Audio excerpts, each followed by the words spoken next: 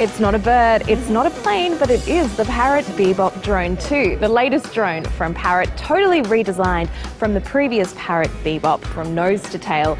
The key about it is that it's 500 grams, it's around 17.6 ounces, so it's super lightweight. It has a flight time of up to 25 minutes and can reach heights of 100 meters or 330 feet in just 18 seconds.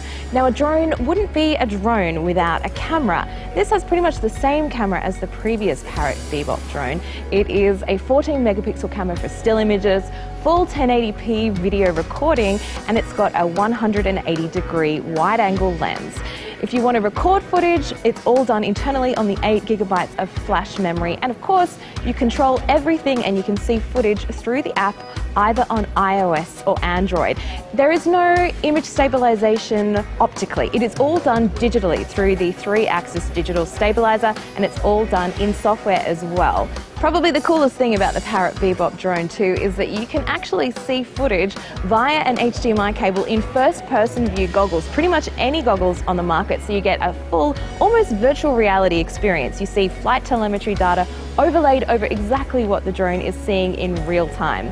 Now, the Parrot Bebop Drone 2 is going to be available for $549 US when it goes on sale on December 14 in the United States. If you want to find out more about this particular model and everything else drone related, check out cnet.com.